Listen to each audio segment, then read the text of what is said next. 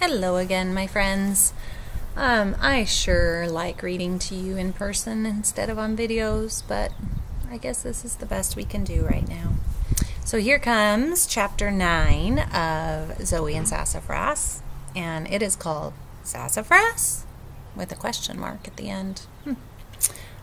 Just so you remember, before this, Zoey and Sassafras had conducted a food experiment to find out what the little baby dragon would want to eat, and it turned out that it loved marshmallows, especially toasted marshmallows, when it breathed its fire on the marshmallows.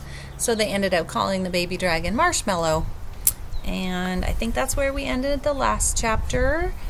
And Zoey was sad because she forgot to take a picture of the dragon, and she wanted to see if any part of that picture would glow or be magical like the one of Pip for her mom. So we'll see. Chapter 9, Sassafras. I woke up early and reached out to give Sassafras his morning snuggle. His usual spot by my feet was cold and empty. I sat up and looked around my room. No Sassafras. Sassafras! I hollered. Sassafras? Still nothing. He was always here when I woke up. Where could he be? He had to be around here somewhere. Maybe he went out to the barn. I quickly threw on a jacket and hat. It sure was cold out. I opened the barn door and called out, Sassafras, are you in there? Instead of running to greet me, I heard him meow from Marshmallow's pen. I peeked at them. Sassafras, you scared me. What are you doing in here?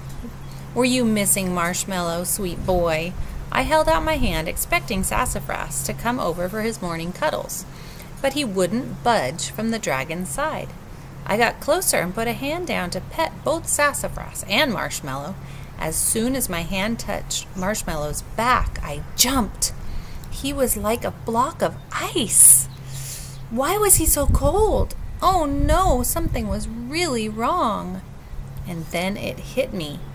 Our little dragon was a reptile. How could I have forgotten that reptiles can't make their own heat? I jumped to my feet in search of a heater. Thankfully, the third cabinet I looked in had one. I let out a big sigh of relief. I plugged it in and set it in the pen facing the dragon. I should have remembered this. Only a few months ago, my friend Sophie went on vacation. She had just gotten the sweetest little baby lizard as a pet. I was over the moon excited to watch him while she was gone. When she brought him over, this big lamp thing was resting on top of his terrarium. Sophie told me that it was his heat lamp, and she made me pinky promise to be really careful about always leaving it on.